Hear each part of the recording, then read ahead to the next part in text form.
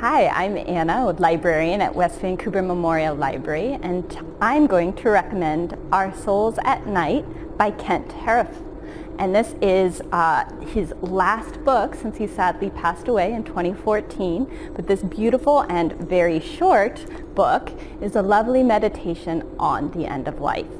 It begins with the main character going down the street and knocking on the door of a local widower. And she has also been widowed, and she asked the widower if he would like to come and stay the night with her. And this begins a beautiful and very meditative story about how relationships work and how we think back on our life as we're reaching the end of it. But it packs a powerful ending, and you'll be surprised even after all that deep, beautiful meditation and the lovely prose that has guided you there. I hope you enjoy.